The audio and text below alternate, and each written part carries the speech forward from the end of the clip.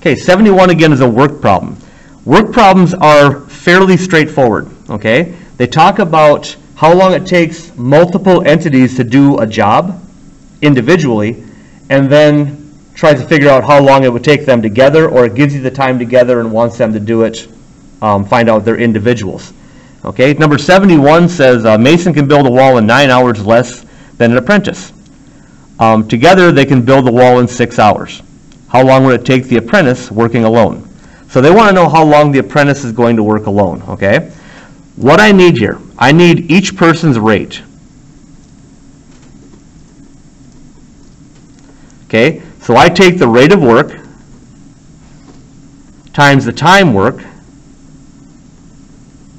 and that's how much of the job they get done. So for the mason,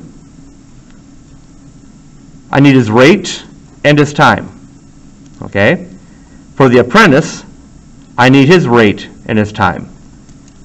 Okay? And then they're going to finish with one job. Now, the rate, what they tell us in 71 is they say a mason can build it in 9 hours less than an apprentice. So I'm going to let X equal the mason's rate. Okay?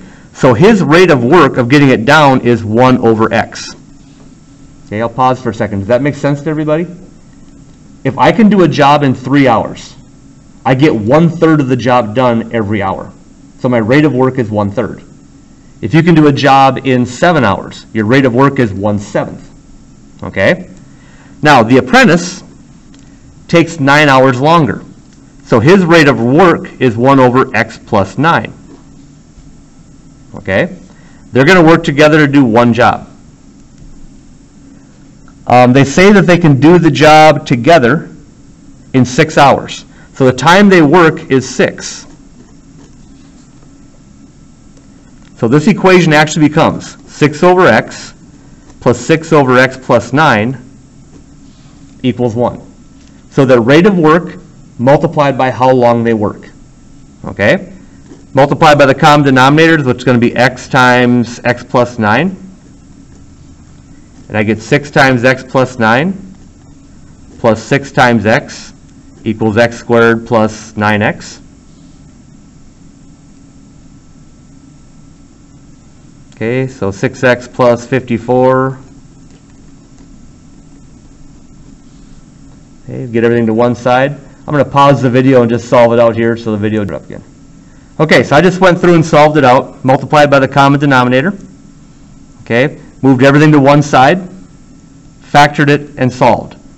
Okay, now what they want to know is how long it would take the apprentice to work alone.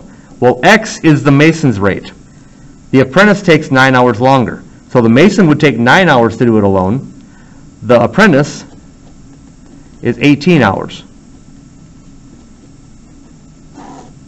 Okay, so the apprentice would have to take 18 hours to do it alone.